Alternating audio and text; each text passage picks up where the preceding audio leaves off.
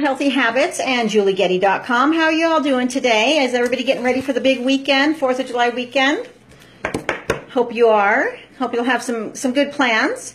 I wanted to go ahead and share a little recipe that I have that works great for helping your animals through this 4th of July weekend. You know, we all are having a great time, but the animals sometimes aren't real keen on the firecrackers and the fireworks, you know, and a lot of times dogs and cats will panic and they'll just go ahead and run off. Matter of fact, I believe 4th of July is the largest festivity or event that animals actually get loose and they go ahead and run off. And we definitely don't want you to do that. So here is a recipe that's going to go ahead and help your animals relax. And basically, it's going to be in a roller ball. You're going to go ahead and take an empty roller ball. You're going to go ahead and put in 3 drops of vetiver. And vetiver is a very thick oil if you haven't used it yet. So I go ahead and I take out the stopper. And then I'm just going to go ahead and drop it in this way. So we're going to go ahead and do 1, 2, 3 drops. Whoops, a little bit more. My dog will be calm. Of vetiver. We're going to go ahead and take 5 drops of lavender.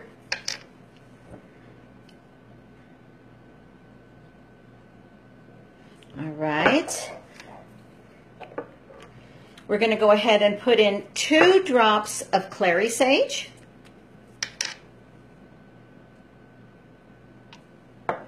And then we're going to go ahead and put in 3 drops of marjoram.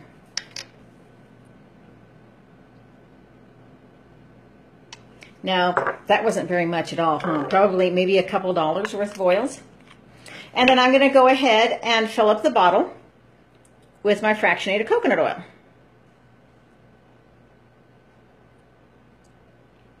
And this is actually a great recipe that humans can use also on this, because they're all nice oils to help you promote relaxation.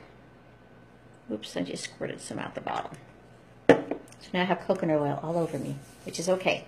All right, you're going to go ahead and put your stopper in, your roller ball, snap it in there. And then, of course, you have your lid, so you're going to want to make that. And I'm going to put that on. Now, you're going to want to go ahead and mark this. When I make oils for Monty, my bulldog, I go ahead and put a label on it so I know it's not... personally, I don't want, if I'm rolling it on my dog, I don't want to be rolling it on myself, although I don't want to be rolling it on myself also. So you might want to go ahead and mark that. Just going to go ahead and shake it up on there. You can go ahead and put it behind the dog's ears. You can put it between their toes. That's what I do with Monty, is go ahead and put it between my toes, or between his toes. You can put it underneath his armpits or his inner thighs. So that's going to be a good way to go ahead and help them feel just a little bit more relaxing. Those oils go ahead and promote relaxation for your animals. You know, so just mix that up. You can also go ahead and diffuse that blend in your diffuser. So if you're going to be gone, you know, please lock your animals in the house and then go ahead and diffuse it, and that'll go ahead and help them also on there. And you can also, you know, spray it around on their beds where they're going to be sleeping. If you put, you know, you can put those oils in a little bit of water in a glass bottle and spray it also.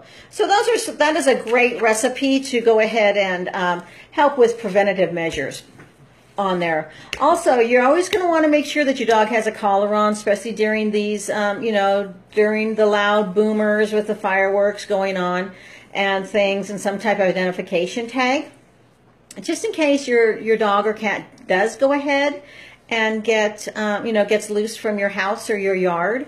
That's going to go ahead and help whoever picks them up, or the Humane Society, to notify you that they have your dog. I know it's just heartbreaking when your dog is gone and you can't find them on there.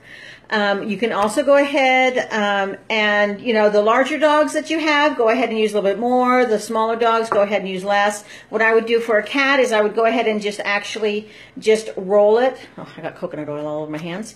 I would just go ahead and roll it into my hands And then go ahead and just maybe put a little bit on their ears for the cats. Cats are a little bit more sensitive than the dogs are to the oils themselves. They're actually oils that you cannot use for cats. So any of the oils that that you have, you want to definitely make sure that they're okay for cats. There's just a few that you cannot use use the oils for the cats. Also this weekend it's going to be hot where we are. I don't know what the weather's going to be like for you, but definitely go ahead and make sure that your animals, have proper hydration on there, so they have their water bowl nice and full for that. Also real quick, I'm actually having a Facebook class tonight on essential oils and your animals.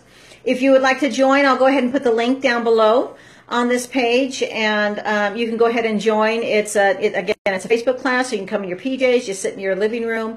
It's going to be open till the 4th of July, through the 4th of July. So if you can't make it tonight, go ahead and take a look at it through the weekend, and you can go ahead and get all the great information there. And then I do email out a book on essential oils and animals once you've gone through the class. So if that's of interest to you, please go ahead and register for the class, and that would be awesome.